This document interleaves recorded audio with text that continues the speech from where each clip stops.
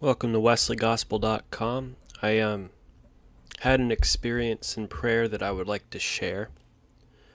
Um, and my view of prayer is very Catholic, even though I'm a Protestant charismatic. And when I say that, I don't want you to think that I believe in praying the rosary or thinking about the Virgin Mary. No. But if you get rid of those two things, there are certain things about Catholic teaching on prayer that are very supernatural, very spiritual. And I would like to talk about that. There's a book called Divine Contemplation for All by Savinian Louis-Smith. He was a Catholic monk / spiritual director. And I was reading chapter 13 and chapter 14 on the subject of what they call mental prayer. Mental prayer is simply getting your body quiet and at rest so that you can lovingly gaze at God the Father, God the Son, Jesus Christ, and God the Holy Spirit, and then maybe just Jesus.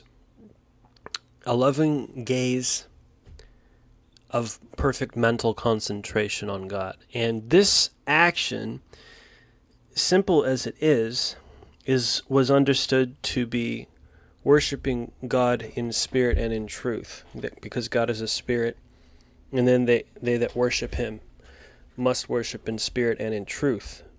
John 4:24. So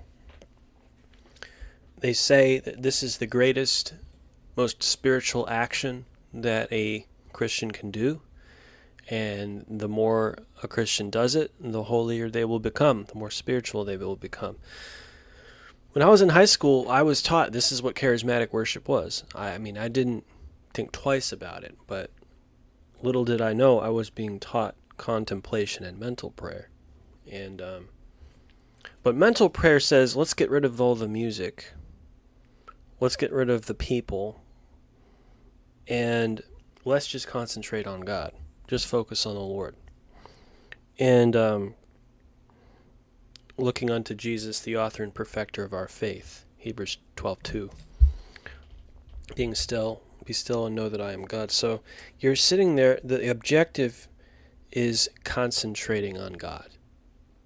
The God of the Bible, the Holy God, that we understand him. So we have to have good theology. This presumes an orthodox understanding of the Holy Trinity, and not weird New Age theology in there. So, and as you continue to, quote, have the body being at rest, the mind seems to be alone concerned in the work of divine contemplation. Page 87. Divine contemplation, what does that mean? God staring. God staring. Staring at God. The mind seems to be alone, concerned in the work of staring at God in your mind. You're just focused on God. You're not thinking of words. You're not thinking of distractions. Totally concentrated. The objective is to get totally relaxed and concentrated. Now, if you have chronic pain in your body, that's going to be tough. And you might think, well, I'm just not even going to try if I have chronic pain in my body. Listen, I have chronic pain in my body too. There are things you can do. I have high blood pressure. There are things you can do, even with discomfort in your body, to still make this happen. Because the belief is, and I believe it, that the Holy Spirit will come alongside you the more and more you push in and concentrate, and finally lock your mind into a supernatural concentration. I know that sounds extremely weird to say that. Supernatural concentration on God. The Holy Spirit comes, arrests your brain for a little bit so that you have your mind is stayed on him in perfect peace. And you're just supernaturally concentrated on God. And you might say, well, I don't feel the Holy Spirit in that. You don't have to.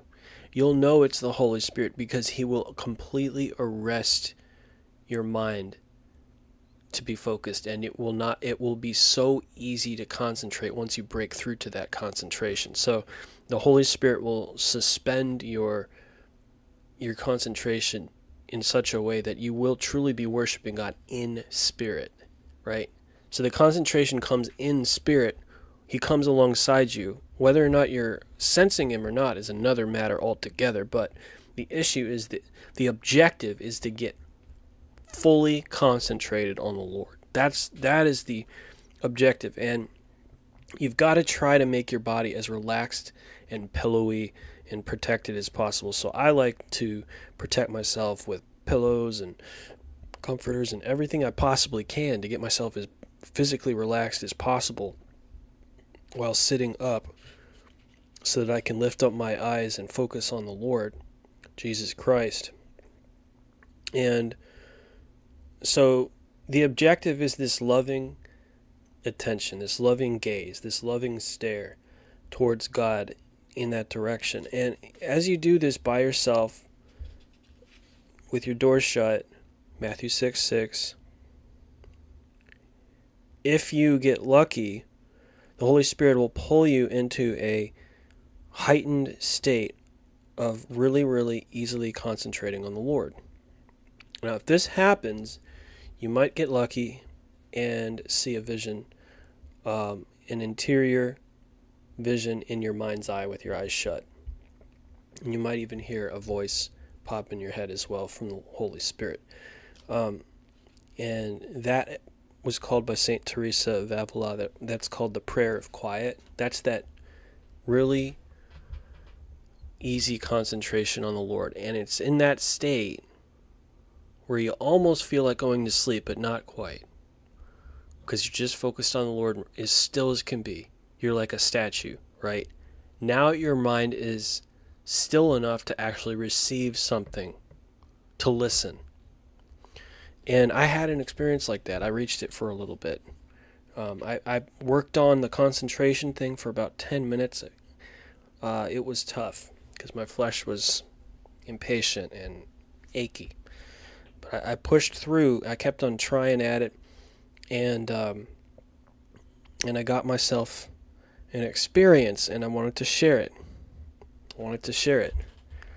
I had comfy pillows underneath me and a comforter around me. So I got my flesh as restful as possible. My mind fully pulled into a concentrated state for about a good minute or two. Just as still, I was like a statue, man. I was like a statue.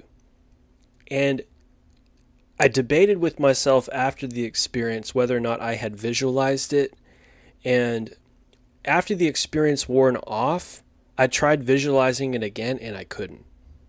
So I don't believe I visualized this. I believe this was a vivid, closed vision. That means my eyes were shut, and the Holy Spirit gave me an interior vision in my mind's eye that was clear and lucid enough to be something that happened to me. I experienced it. I saw it. It was not something that I conjured up out of my creative, visualizing imagination. It was something that impressed on me like a dream, right? It was very clear. And what was the vision?